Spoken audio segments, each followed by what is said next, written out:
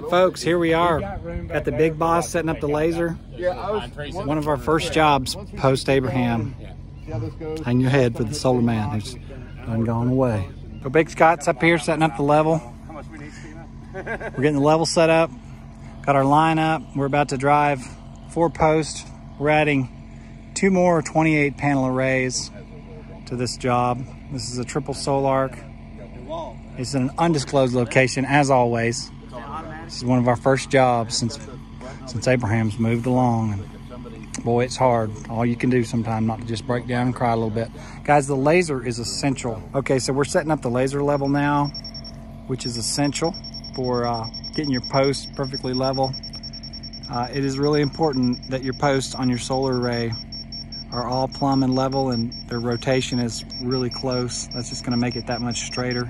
Lots of adjustability built into the Sinclair, but if you can build it straight from the get-go, it's really helpful when you're putting it together. And we also find, you know, when doing these residential ground mounts, even though we're kind of doing them solar farm style, our margin of error or acceptable tolerances are a lot tighter because we want everything to look really good. We still care about aesthetics. So Scott got a new excavator. It's got 3 pumps on it, and he's nicknamed it Butter because it handles the post driver a lot better than the 35. I think it's just one up. I think it's a 40, but it just got a little bit extra, and that's all it needs to make the post driver work a lot better.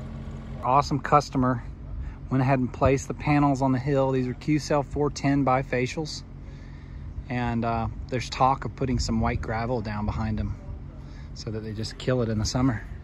So we got another pallet sitting back behind the array. Visually. So what's going to happen when we set that in there, kind of locks it, going to hold it. Yep. And then there's pocket in here, Tony, is machine. You reach in there. So you're about an inch off the string. He hammers in. It's made for this ground mount. Little piece. I can change out hammers, but I got it's made for this. The Sugozawa!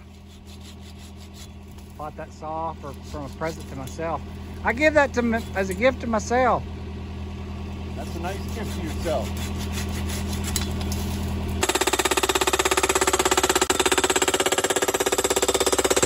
Our new machine is from the Quakers. No, it's not.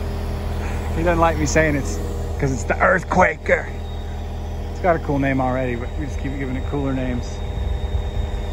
So we are like, nah, we've been at it for about 2 hours. Got 4 posts. Gonna do the other 4 here in a minute. Hooking up. Gotta get my headphones on. It's like she's just slipping and sliding down the ground. Goodness gracious. It hasn't gone in that yet. No, it hasn't. They won't stop going down. There it goes. There it goes. This is not in. Put the level on it. I got it on. Oh, okay. Yeah. I'm sorry, I didn't see it.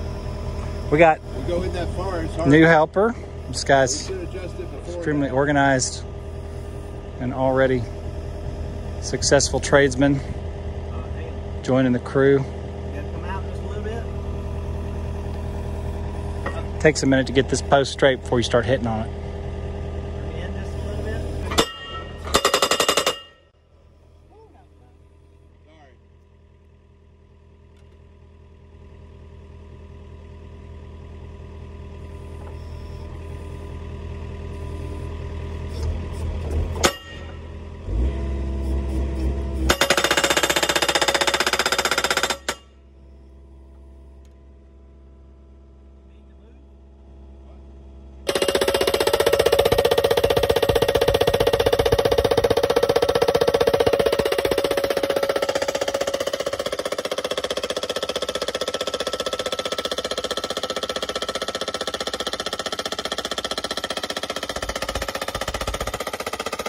And that is the end of our first day. It's getting a little bit cold up here.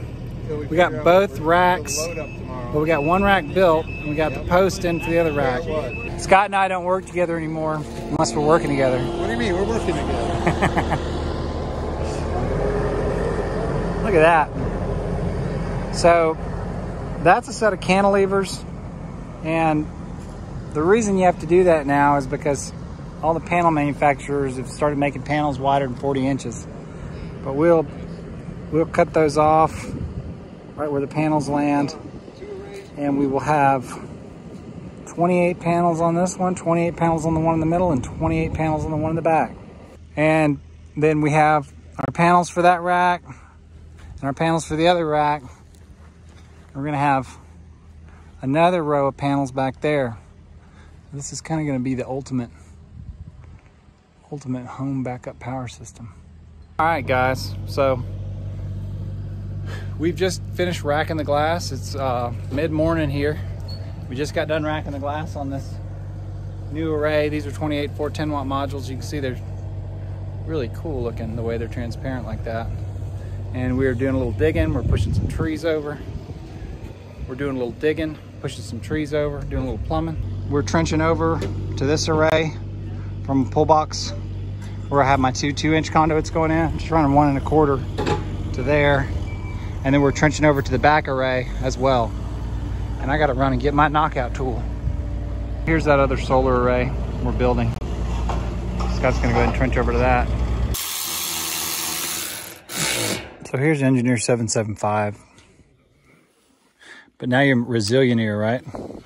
You're resilient? New phone? No. That's like a new phone. I just got a new case. Oh, I see. And we're mounting the first panel on the third array. Oh, okay. First panel, third array. That's better.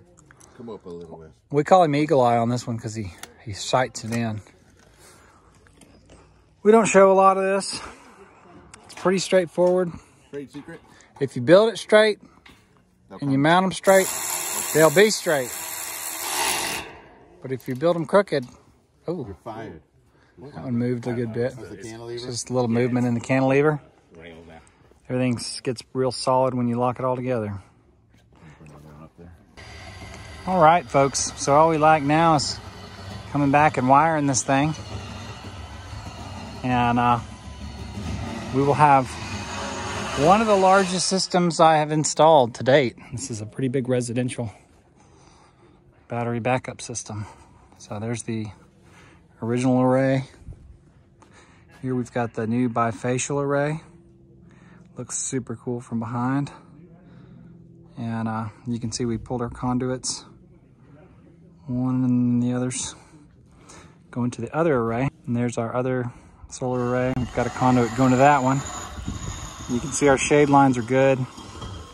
It's like January 5th. So we're very close to the shortest day of the year.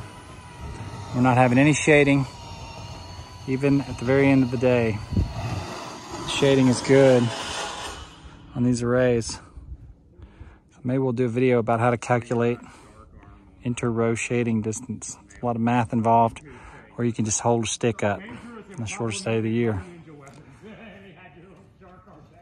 So there's that second row, or there's the second additional array, 28 410 watt bifacial Q cells.